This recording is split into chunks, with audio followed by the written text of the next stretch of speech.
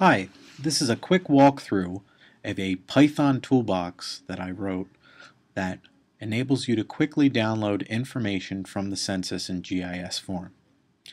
I have here a new ArcMap document with just a base layer loaded. I'm using the OpenStreetMap base layer.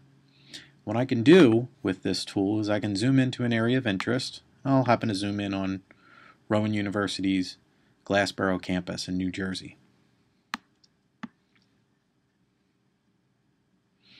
So now that I've zoomed into a specific area, I can use this Python toolbox to download census information based on my current extent. You can see here it is a Python toolbox and there's one tool available, Census Download by Extent. I can define my current display extent, what types of geometry I would like to download. In this case, I'd like to download tracks, block groups, and blocks. And there are some census tables available for me to download as well.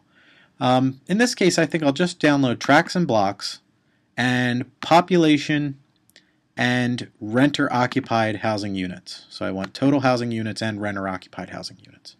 And down here, I can specify that I want to download this as my Glassboro data. It will actually append the word track and block to the end of Glassboro for each of the separate data sets.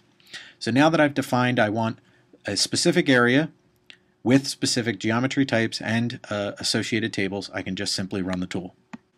Upon running the tool, we'll see that in just a few seconds, the script will go out and talk to the TigerWeb ArcGIS server instance to download the geometries, and then the Census API in order to get the demographic information.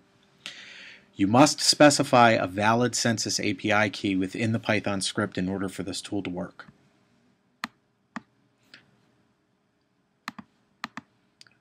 While it did not apparently add them to the map, if we browse to our default database, in this case, you'll see there's a Glassboro block and a Glassboro tract.